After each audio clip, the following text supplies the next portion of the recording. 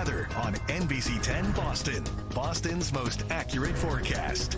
Sydney, did you hear what they said about an energetic reset? I'm ready. I think we call that coffee before the 11 o'clock newscast. We're going to see that energetic reset right before the 11. That's what happens when we do push-ups before the show, right? That's how we get excited. Got to get pumped up. Reset with push-ups and coffee. Okay, and you know what else is getting very positive? This forecast. Our forecast is looking great for the eclipse, and it's going to be just in time because heading through the rest of this evening, we do have clouds and some rain that is going to be around. Going into tomorrow morning, still might see some light showers for your Sunday morning. By the second half of the day Sunday, though, we're going to start to clear things out, and then just about the best day that this could possibly happen for New England, it's going to happen. So Monday, path of totality, of course, going over parts of northern New England. Actually, over 30 million people live in this path of totality, but obviously millions more traveling to it. And New England is going to have some of the best weather really across this path. So don't want to jinx it because there could be a haze in the sky from upper level clouds, which might make it look a little bit different, but it's not going to be completely obstructed,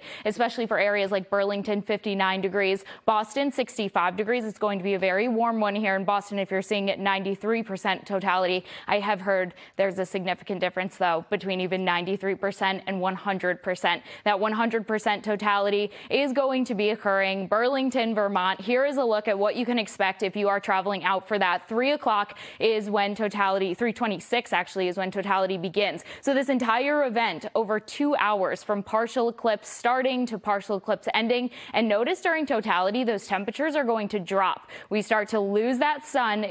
Some animals out there actually start acting like it's dusk, and then we watch that return. The sunlight returns, the warmth returns. By the time we go around 4:37, that's when the partial eclipse ends, and then mostly sunny and upper 50s. Now, if you're seeing it in Boston, temperatures aren't going to drop quite as much. We don't have as much dark time. The animals likely won't start quite acting like it's dusk as we go through our afternoon on Monday, which is just an interesting little tidbit. Peak eclipse time, though, will be at 3:29. And still over a 2-hour event locally. So going through the rest of this evening, we will see some light showers, not much showing up on the Futurecast because it's going to be more of the clouded up and then a few showers here and there, nothing all that heavy as we go through our evening. Now watch Sunday. This is a look at 1 o'clock in the afternoon. Still some showers will be around, but those clouds, they start to break up by Sunday late afternoon and early evening. And by the time that we get those peaks of sun, it's going to be right before the sun does go down, but then we're clearing out those skies into Monday. So when I say just in time,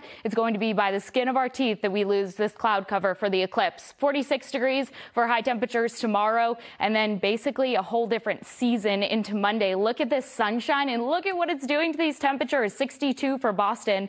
Natick will see 66 degrees for highs. The further inland that you are, a little less of that sea breeze effect and a little bit warmer those temperatures will be. So the 10-day forecast, Monday, just about the best day on the 10-day forecast. Tuesday, though, is looking nice as well. Temperatures will be in the low 50s, and then we're going to see our next system come into the picture Wednesday, Thursday, and Friday, bringing us more rain chances, but that's after a few days of sunshine, which we have earned, we deserve after all the rain and all the clouds that we've seen the past week.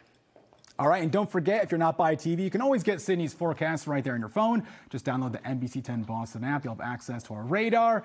And with a bit of rain expected this weekend, it can also come in handy if you're not by a television.